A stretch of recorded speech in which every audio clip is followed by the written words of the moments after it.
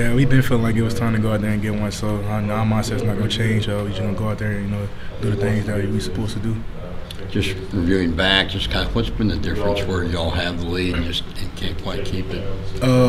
Probably mental errors.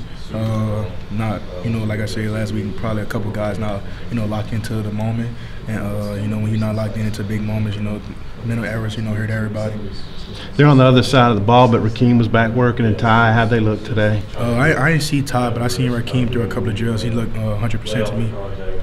You've been playing a lot of snaps lately and hardly even coming off the field. I mean, do you feel like at the end of games you're wearing down at all, or do you feel pretty good going all those reps? No, in all season I took a big step into my diet and got with the nutritionist Whitney, and Coach Trudham came in and did a really good job with us. Just giving us some small detailed things to keep our body up. So throughout the week, we do a lot of things to stay fresh. Hey, Scooter, their quarterback, I think he started, the one who's playing now started the last 2 games, and they got good running backs. Can you kind of give the scouting report on these guys? Yeah, they running backs, smaller guys, stocky, probably similar to some of the guys, in our conference. Pretty good backs, run hard, have pretty decent speed on them. Quarterbacks, I think it's number 12 you're talking about, or 13. Boomers, yeah, his 12. name. Yeah, 12. He pretty big kid. He have a nice arm.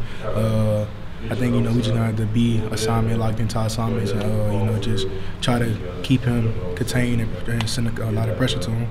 Did you happen to watch the game Friday that they played against South Florida? Well, do you guys see it in cut-ups, or are you able to watch? We see it in cut-ups. Did you know? Could you tell how close they were to winning that game and closing it out last week? Yeah, even I looked on their schedule. A lot of their games, they lost. It was close games, probably within 10 points. So pretty good team over there, despite their record. Thanks, Scooter.